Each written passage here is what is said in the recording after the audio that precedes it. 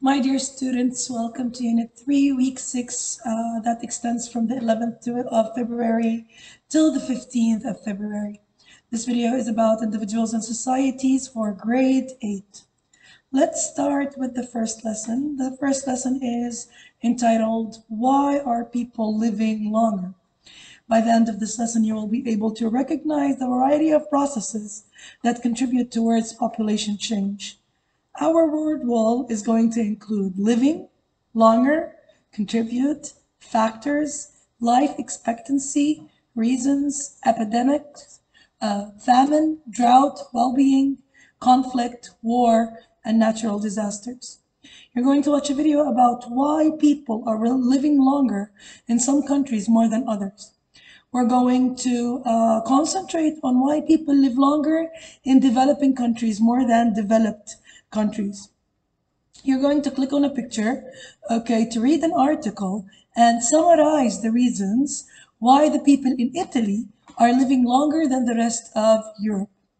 After that, you're going to watch a video about longest life expectancy.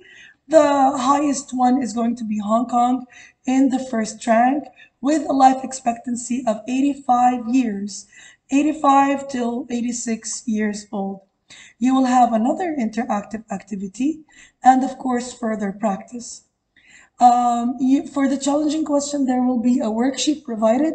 You're going to click on the picture to answer the questions in the worksheet, and then you will have a self-assessment quiz. To revise everything you took, you're going to click on next picture to do an activity to revise everything we took on this day. For lesson 2, I've prepared a photo gallery project where you're going to take and gather pictures that highlight overpopulation issues in the modern world.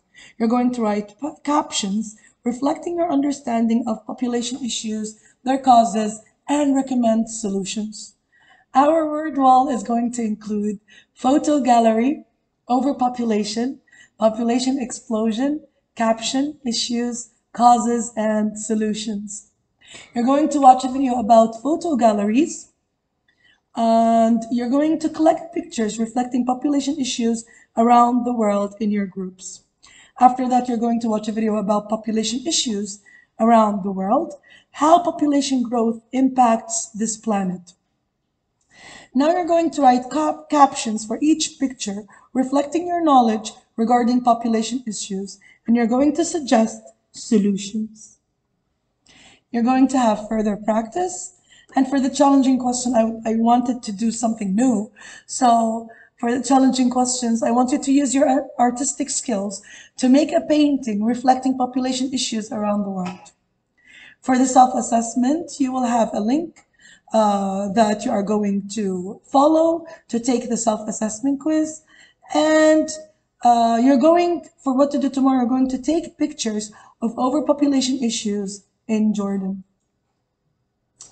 In lesson 3 in week 6, you're going to recognize migration and immigration. You're going to recognize the impact of migration on population. Our word wall is going to include migration, immigration, impact, population, and push and pull factors. You're going to watch a video about population migration, push and pull factors, how people are affected with internal and external conflicts and internal and external issues, and how that affects population and their movement inside the country and outside the country. You're going to have an interactive activity related to the video, and then you're going to watch a video about push and pull factors in precise. You will have another interactive activity related to that, and of course further practice if you need more practice about push and pull factors. For the challenging question, I wanted to do something new again. So I want you to create an infographic on a country of your choice. The infographic should provide the following information: statistical information on population size, birth rate, death rate, life expectancy, infant mortality. You need to use visuals and graphs, maps, population pyramid, and relevant images to reflect population structure within the country. You will have a self-assessment, and for what to do tomorrow, I would like you to revise everything you took through pressing on the next picture. I can't wait to start this fruitful week with you guys. All the love and respect.